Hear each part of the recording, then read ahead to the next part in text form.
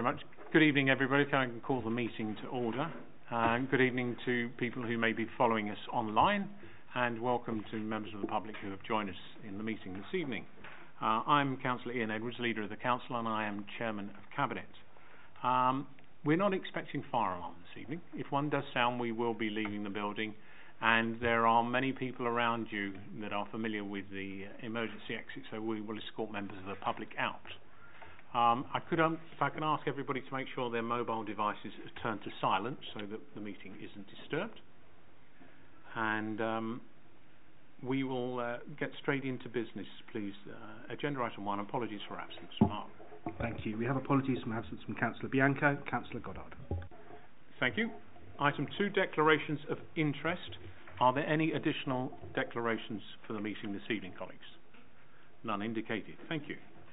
Item 3 is to approve the minutes of the last Cabinet meeting. Then are on pages 1 to 26. Are they agreed? Thank you. Item 4. This is to confirm that there are items in both parts of the meeting. Part 1, which is the public part of the meeting, and Part 2, which is private, but we have provided a preview report, item 11, of those matters that will be discussed in private. The reason they are in private is because they are largely contractual issues, and it is in the public interest that those sorts of matters are not discussed in the public domain. There will be a break between Parts 1 and Part 2 when we close off the YouTube link and we ask members of the public to retire from the meeting. So we're now going to move into Part 1 of the meeting and agenda item 5, which is the Council's Budget Medium-Term Financial Forecast 2024-2025, which ordinarily Councillor Goddard would introduce, but unfortunately he is not well this evening, and so he has provided me with the script that he would have read, and I will read this into the record. This item deals with the financial budget for the upcoming financial year 2024-2025. and also provides a medium-term financial forecast for the 5-year period ending 2028-29. It is set out on pages 1 to 124 of Pack B. This will be submitted for residents and select committees to consider and provide their comments. Let me begin by saying this has not been an easy budget to put together. We remain in a challenging economic environment with inflation persisting at higher rates than predicted by the Bank of England a year ago. And this has triggered increased interest rates, imposing pressures on the finances of families, businesses and local authorities alike. We continue to see increased demand for our services, particularly in the areas of social care, housing and homelessness. Furthermore, and perhaps most significantly, national government funding to local authorities is not keeping pace with inflation. As a point of emphasis, I must remind colleagues that the provisional local government finance settlement for 2024-2025 has yet to be received, and therefore there is inevitable uncertainty as to the precise position on business rates and government grant fundings for next year. Faced with this economic environment, it has been necessary to apply a 2.99% increase in core council tax plus 2% increase in social care precept for 24-25.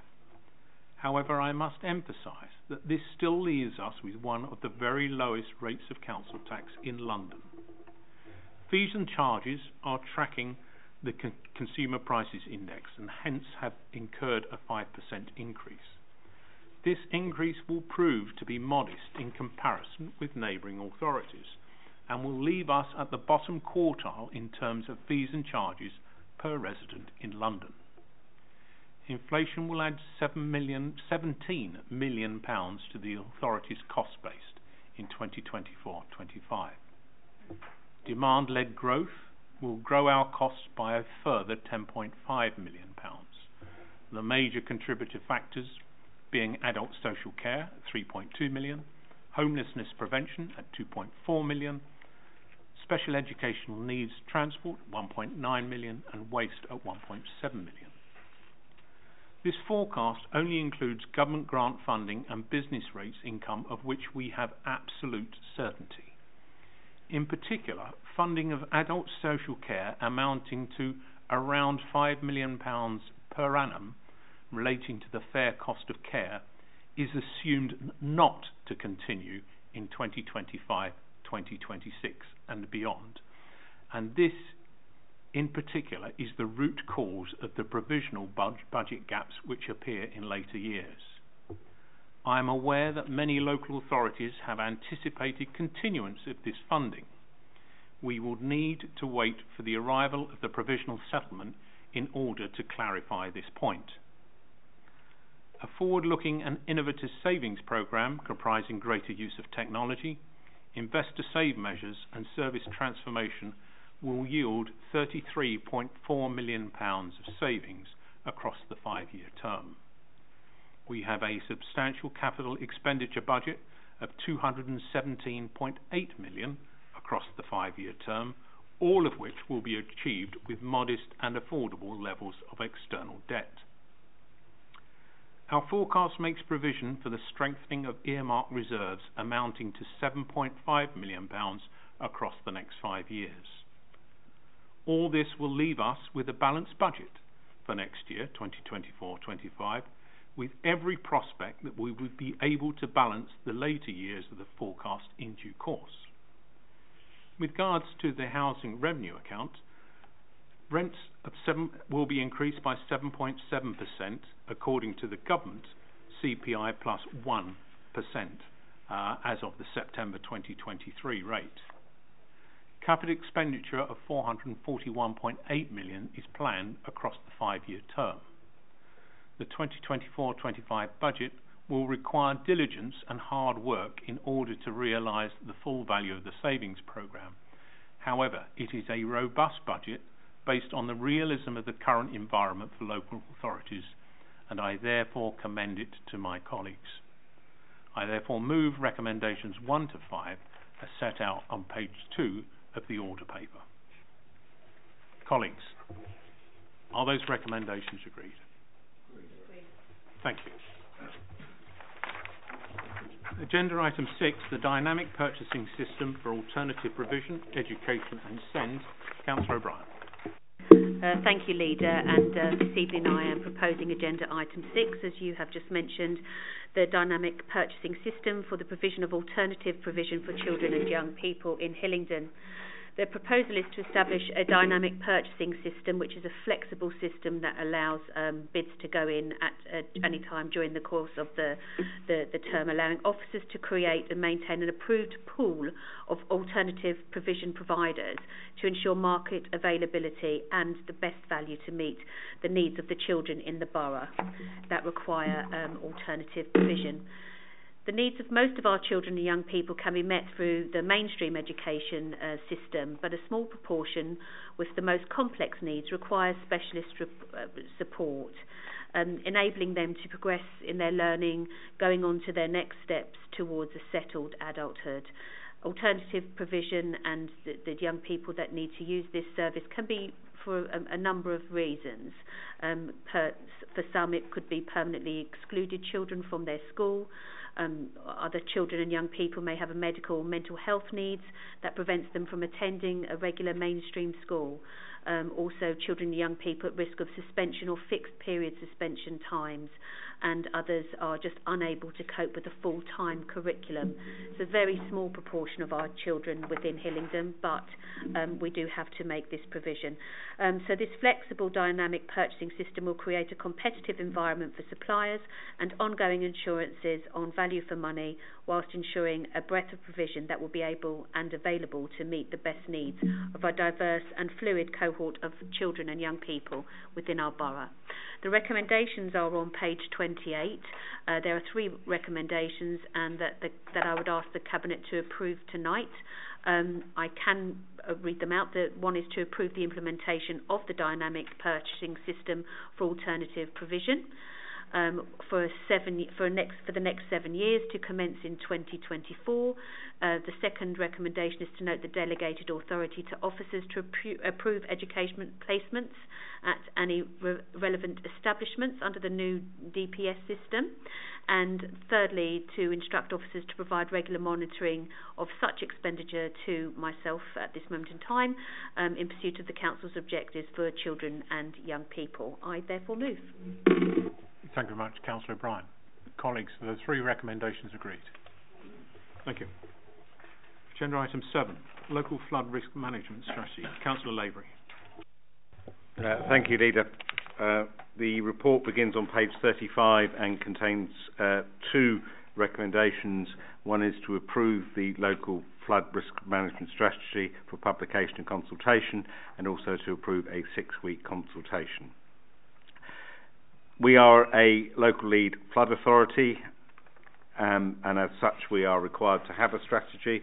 The current strategy was given a 6-year time frame to reflect the period required for the parent national flood strategy, and is now due for review based on that time frame.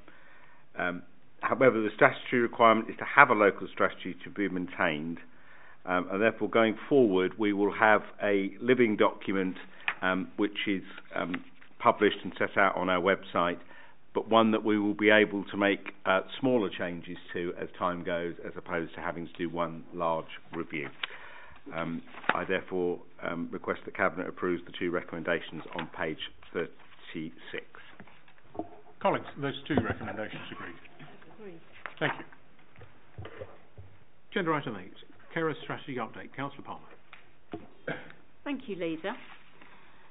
The report before Cabinet tonight highlights the work being done by Council and its partners to support those residents with caring responsibilities. Many of our residents, including children, do an unpaid job of looking after relatives and or friends in addition to their own situation, their lives. Data obtained from the Department of Health and Social Care and the Care Quality Commission survey showed Hillingdon had the highest proportion of adult carers who found it easy to find support out of all the 8 London North West boroughs, which is something this borough should be proud of. To highlight some good practice, many children are carers, and new information packs were developed by the Carers Trust and shared with schools. 4 schools have achieved Young Carers in Schools Bronze Award, with a further 6 recently submitting accreditation paperwork. Work between the Carers Trust and Mind resulted in support groups for bereaved carers, including a bespoke counselling service. Hillingdon Hospital now facilitates the carer to stay with the cared for person and therefore have a very important voice in their care. Adult carers of adults are routinely identified by Adult and Social Care through the assessment of need process and offered a carer's assessment. In 2022-23, 3,960 carers assessments were offered to 2,733 people, but nearly 76% of those were refused. I will come to that just a bit later. Carers have been supported by short breaks, replacement care, psychotherapeutic support, outreach events, dementia cafes, and assisted to obtain extra income. These are just some highlights contained in this comprehensive excellent delivery plan, and I'll use the word excellent again because excellent progress has been made. Also before us is the draft 2023-28 Joint Carers Strategy. The Health and Wellbeing Board, which I jointly chair, has endorsed its support of this draft and has suggested consideration to be given to do further work to understand why so many carers decline to have a carer's assessment. Thanks also to the Health and Social Care Committee for their scrutiny, and they also suggest further work be done as to why carers decline this assessment. Thanks to both the board and the committee members for their feedback, it will be pursued. So I'll be asking to note the recommendations on page 41 the delivery plan activity for 2023 and provide any feedback and delegate authority to the Cabinet Member for Health and Social Care and the Cabinet Member for Children and Families and Education to agree the final strategy after consultation. Thank you, Leader. Thank you very much, Councillor Palmer. We are so dependent and grateful for the work of the carers that do to support our residents, and they need our help, and I am very pleased that we have this strategy that drives the support that these carers need, and I thank you for your work in taking this forward and also the work of the officers. Are the two recommendations agreed? Thank you.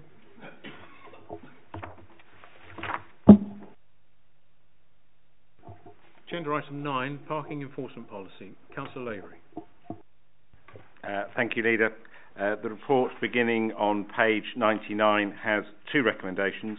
One is to make some changes to the observation times before a penalty charge notice is issued as per Appendix 1, and also to agree to implement the enforcement of vehicle drive-away and prevented from issuing penalty notice charges permitted under the Traffic Act 2004 as amended.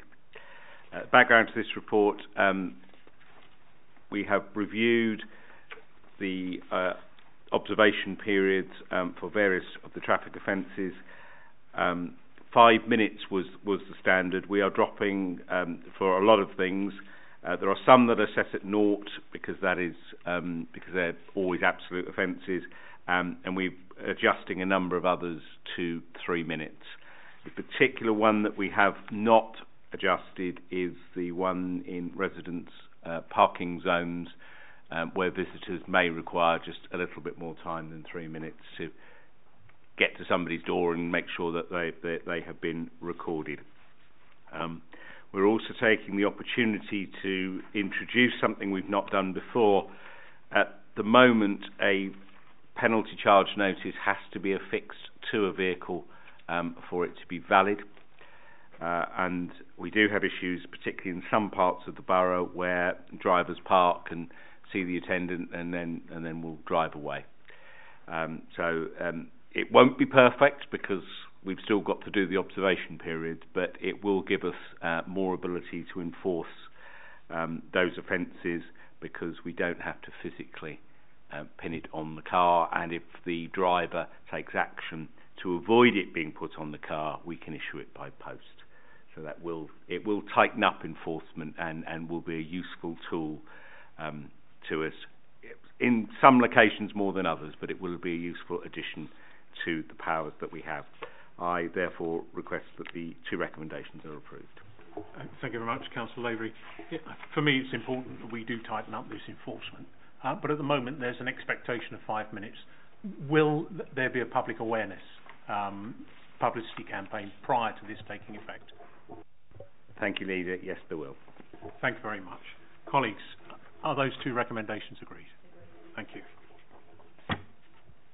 Agenda item 10 is the Council Budget, Month 9 Budgeting Monitoring Report.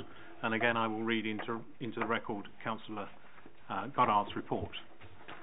This report, which is set out on pages 111 to 138 of Pack A, deals with the Council's projected results for the financial year to the 31st of March 2024, as they stood at the 31st of October 2023, that is month 7 of the financial year. The financial environment for local authorities continues to be challenging.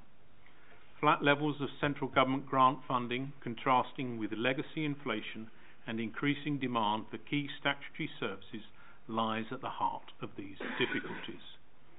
Hillingdon's response to the financial challenges faced is realistic and robust. We manage our costs by using budgetary controls, and we will maintain our levels of debt at modest and sustainable levels. We remain resilient in our response to financial pressures.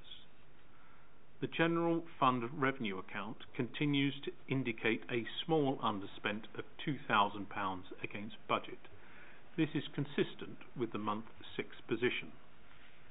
As previously reported, the exceptional cost of the staff pay settlement, together with the planned use of earmarked reserves for items such as the continuing legacy COVID pressures, core inflation and the older persons discount, the projected 2023-24 year-end position on earmark reserves is £13.9 million.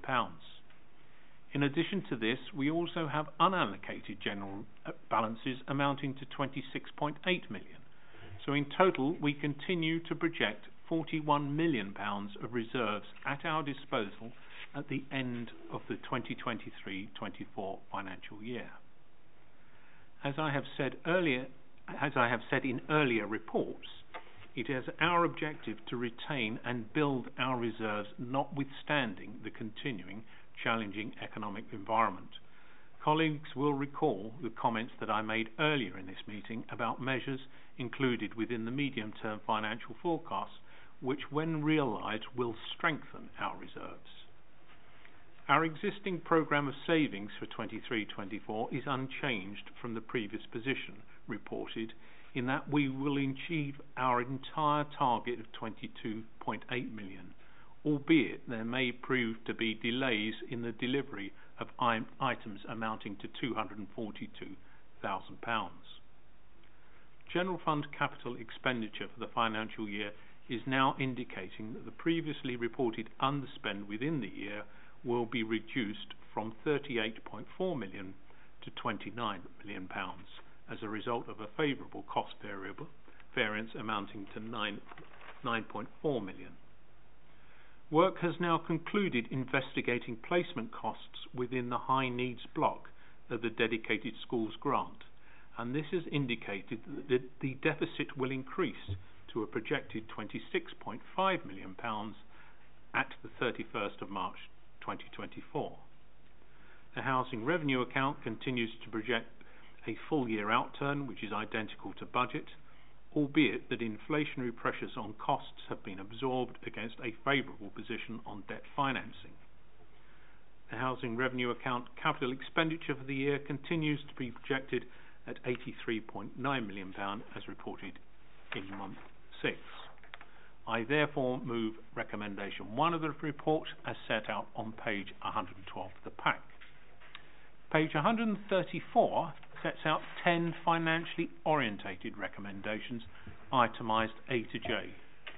Of particular note are the recommendations A to F, which propose the acceptance of various strands of grant funding. All other recommendations are self-explanatory, and therefore I move recommendations A to J. Colleagues, are these two sets of recommendations agreed? Agreed. Thank you.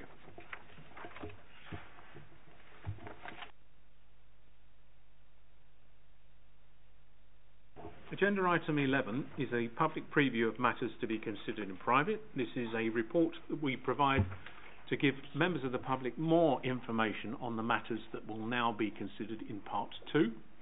That brings part 1 of the meeting to a close, so I would ask the link to be broken and for members of the public to retire. Thank you very much.